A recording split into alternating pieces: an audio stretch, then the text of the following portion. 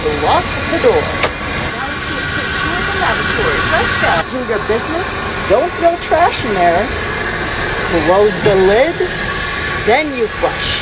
Don't close the lid, you're going to get sucked right out of the airplane. Just kidding. For those that said toilet water is the same as your coffee water, no, it's not. We also have here a change table for your bebe.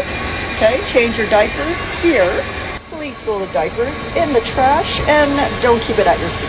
If you are feeling airsick, we have some puke bags in here for you to use.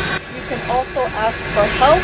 And yes, cabin crew can actually open the doors from the outside to help you in case you need it. Some airlines do give you extra toiletries, but if it's not there, just ask them and they can give it to you. No smoking. I know some people try.